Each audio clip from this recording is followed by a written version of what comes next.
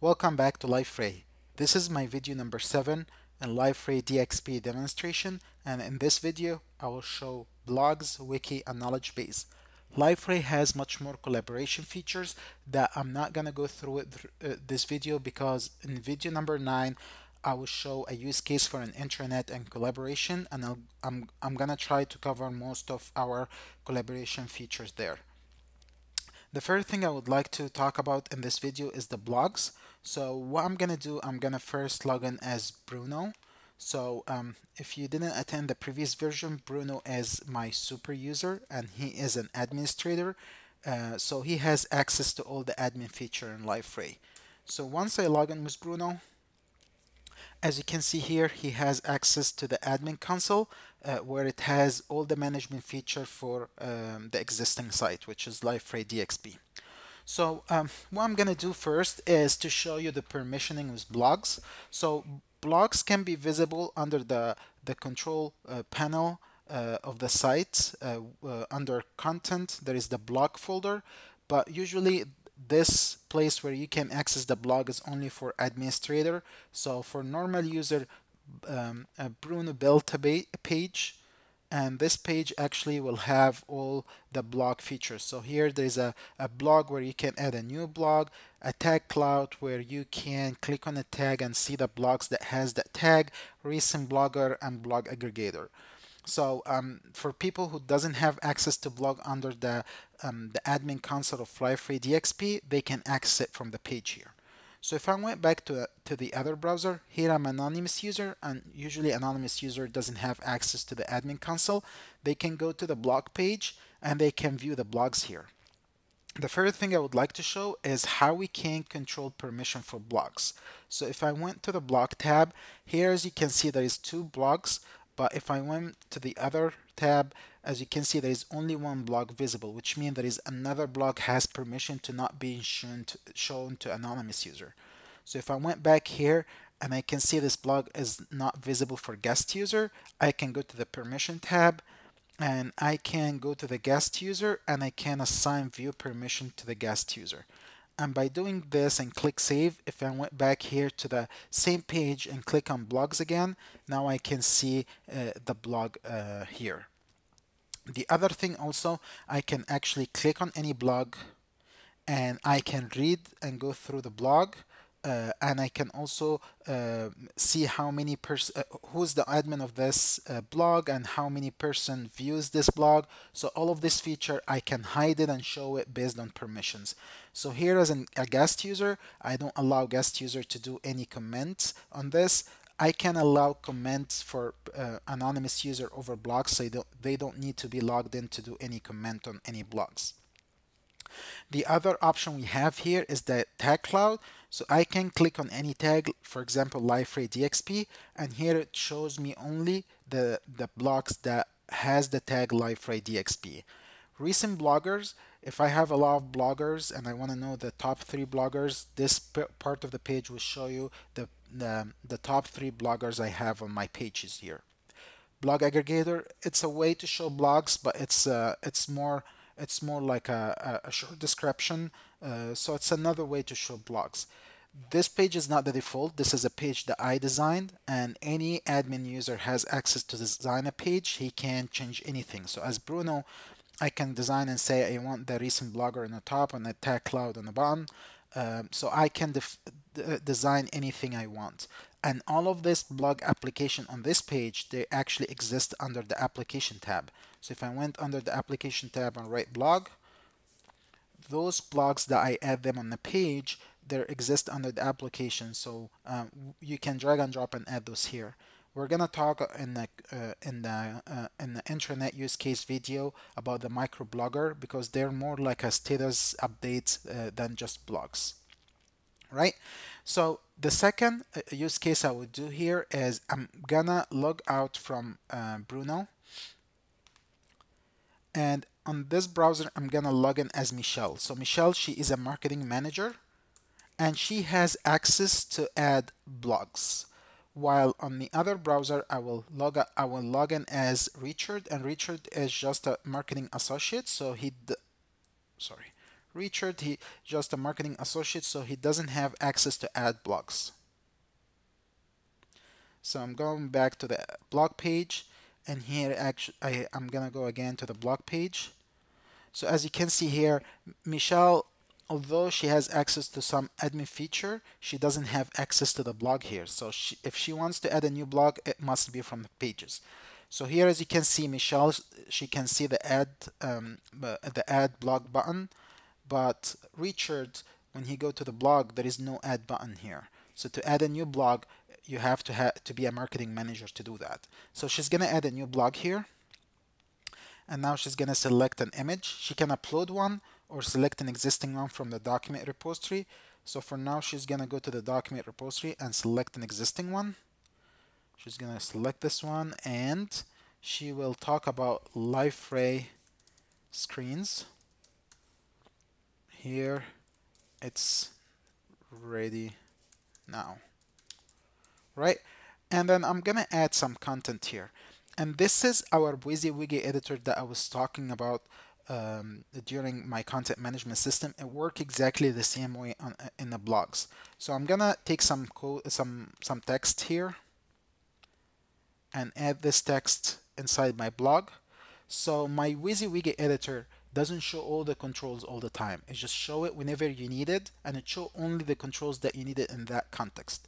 So let's say here, whenever I highlight the first part, it show me that I have permission to those controls, and those are the only controls that are beneficial for me in that part of the page. So I can just add blog or underline, and here I finished. So I finished my control of that part.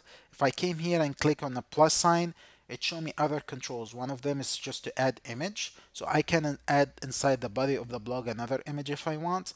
And the good thing about that part is that I can choose any image, and I can edit the image before uploading it. So if I click on the add button, I can come here and just change the colors and like rotate it or whatever, do anything I want on the image. And once I finish, I click apply and then upload the edited image on my in my blog.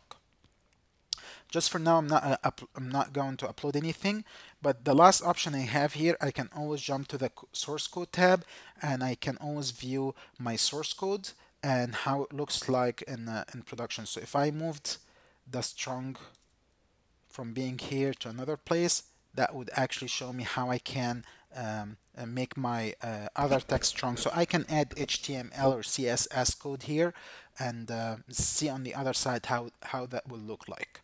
Just click done.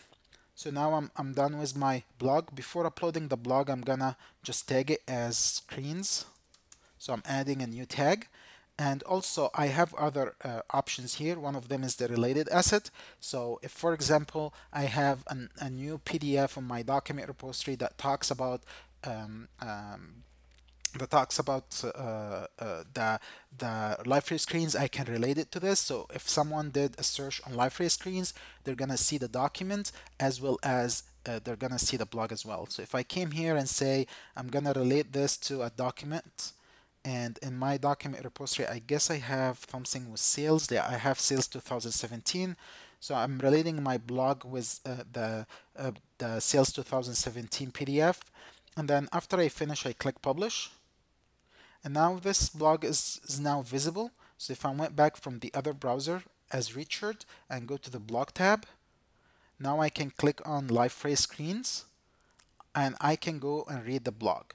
The other good thing also is that if I went back here and I went to the tag cloud, I can actually tag any, I can look for any tag here and I can click on it.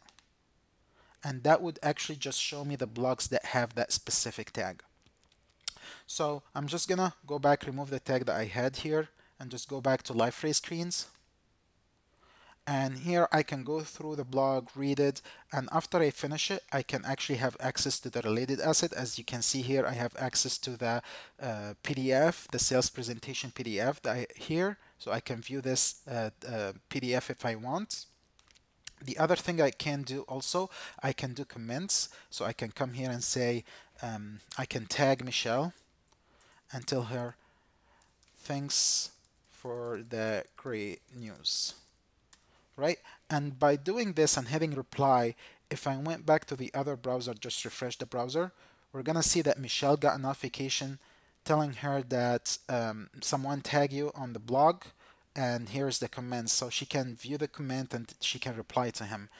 If she always want to get a notification when someone comment on this blog, she can always subscribe to this blog, and once she subscribe, anyone add a comment, she's gonna receive a notification. The other option for Richard on this blog, since he cannot add, he can actually subscribe for the whole blog. So if Michelle decided to upload a new blog, he's gonna receive a notification say that Michelle uploaded a new blog, you can read it on that link. So it's very dynamic way of creating blogs. The presentation layer, this is the default layer, but you can always change it using something called application display template that we are gonna try to do a video about it later. Right? The next step that I want to talk about is the wiki engine. So I'm going back here and I'm gonna sign out from Michelle again, and I will sign in as Bruno.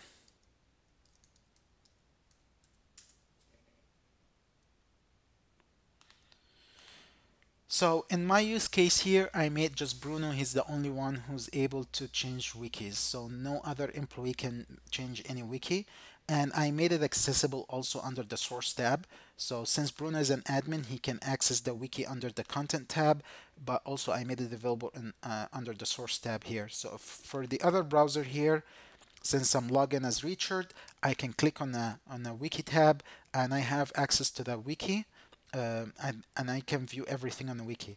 Um, Richard doesn't have access to add a new wiki, but for existing one, he has access to edit it. So he can always click on edit the wiki and he can add his own code inside it here. So this edit can go directly to be published, or you can make it go through a workflow to be approved by Bruno first. But in my use case, there is no workflow. So if Reacher edits something, it's going to be published directly to the front page. So let's see how a wiki looks like. So I'm going back as Bruno and I'm going to go to the wiki tab. And here I have one main wiki, and this wiki has 3 pages. I can create a second one. So I can say wiki 2. And in this wiki, I can start adding my pages. So if I went back as Richard to the view tab and I went to the wiki tab, as you can see, I can see the main page, the main one, and the main one has one page, the front page, and one other child page. And I can go to the wiki too, and I can start adding another a new other pages here. So every wiki has a front page and child pages, right? So I'm not gonna add a new wiki in that one. What I will do, I will show you how we can edit one existing wiki. So I'm gonna go to the main one and I will go to the front wiki and edit this one. And here, whenever I edit any wiki, I always have access to the same features that I had for the blog, and as well as for the knowledge base or content management, which is I can do a related asset, so I can relate my wiki to a PDF or a documents that I have in my document repository. I can also add a tag.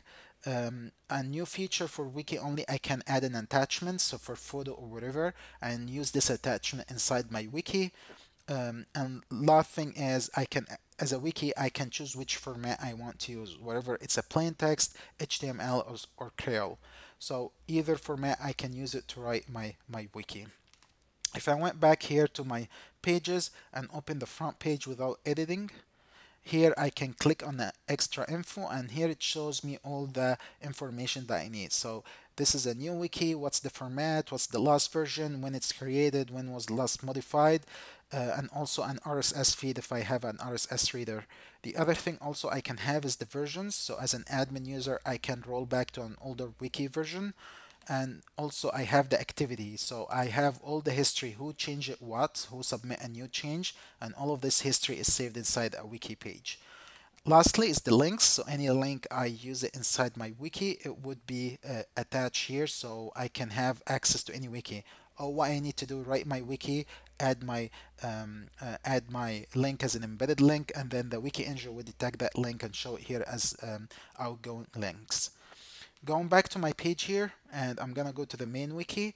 One other option we added extra here is the comments. So you can always, as user, you can rate your wiki and you can comment. So I can come here and tag someone, and I can add my comments here if I want. And as I said before, the comments work as a Word document, so I can say thank you, and then I can come here and highlight this and just click on Control B, and that would be bold, or click on Control U, and that would make underline. So this is all very flexible to add a new comments, and then add format for the comments anytime I want.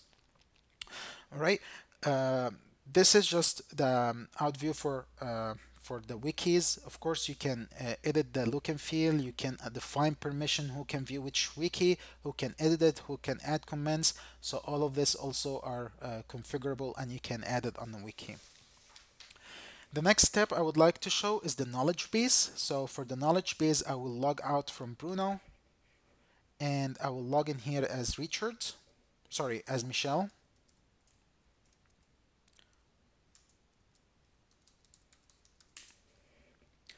So Michelle is a manager, and she has access to the knowledge base through through the admin console, as well as she has an access to the knowledge base through the site. So I add a page here and I name it documentation. So she can actually view the documentation tab, and this is the knowledge base.